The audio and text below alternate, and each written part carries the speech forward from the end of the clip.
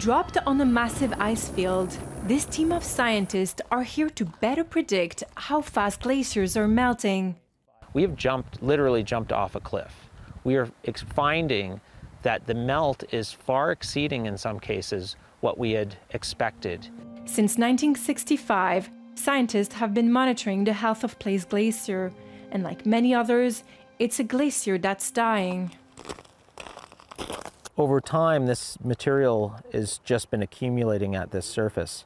Most of it is likely sediment and rock, but because the glacier is in an unhealthy state and it loses more mass than it gains, this surface is just getting darker and darker. This darkening of the surface is the focus of his research.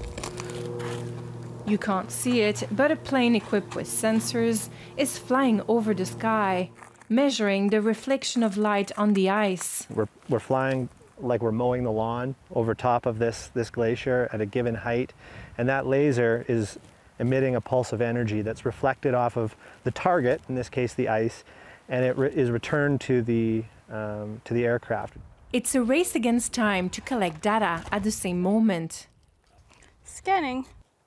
And that's good. We can characterize surfaces, see if it's like a clean ice or dirty ice, or you can also use that to see how much light is absorbed and then how much it transfers into melt.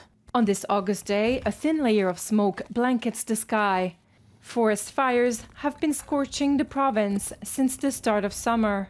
This is one of the effects that we're looking at. That is, how does that wildfire smoke affect both the surface properties, and in some cases people have also considered how the wildfire smoke can change the amount of sunlight coming through the atmosphere.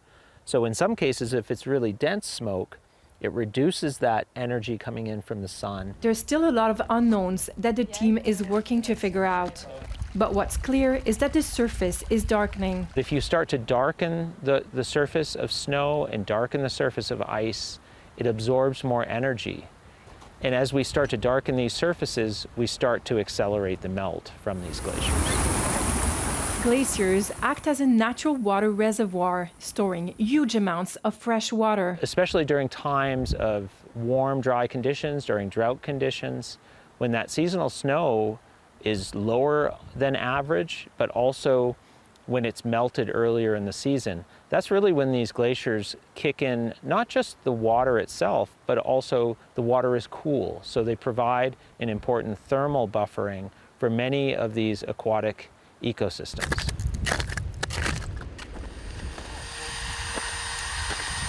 Every degree of warming is critical for the survival of glaciers. We really are at a point at which we need to act. We need to rapidly mitigate greenhouse gas emissions. He wants the public and policymakers to understand the impact of our actions on Western Canada's glaciers. Camille Vernet, CBC News, Place Glacier near Pemberton.